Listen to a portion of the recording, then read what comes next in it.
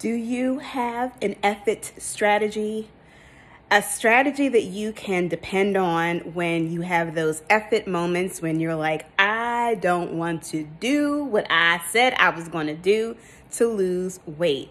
Well, let me tell you about my own effort strategy that I used today, and it worked beautifully. So first of all, make sure you go listen to episode 191, where I talk about how to bounce back from those effort moments. And I tell you exactly what an effort strategy is. But let me tell you how I had to use mine today. I have my effort strategy because my effort moments come when it's time to work out. I'm not one of those people that jumps out of bed and like, I gotta move my body, I gotta work out. Yeah, no, that's not me. It's always been a very concerted effort with my brain to get myself to work out consistently. And I had to take last Saturday off. Usually on Saturdays, I like to go do a strength training class.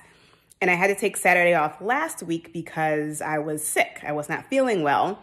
And I had to let my body heal. And like 1 week, it just throws you off. So today, I had it on my calendar and I was like, I do have a lot of work I want to catch up on. I could just do this morning and not break my stride. But I had to go and use my effort strategy because my bratty brain was like, you could just skip it. You could go tomorrow. You could do it later. You can get back on track later. So my effort strategy is simple. It literally is my anchor thought on a Post-it note. And this is the thought that gets me out of my, I don't want to do it. I can do it. Like, it doesn't matter if I skip this one time. It gets me out of that mode. I'm going to show you exactly what it is right now.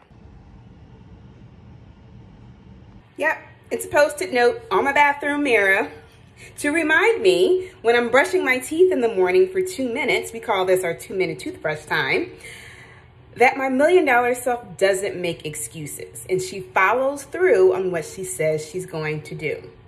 So that is my effort strategy that got me out of the door at 8 a.m. this morning to the gym, did my strength training workout, and now I feel amazing. Yay, me. I want you to go listen to episode 191 and you can hear all about how to overcome the effort moments and how to bounce back from that with your own effort strategy.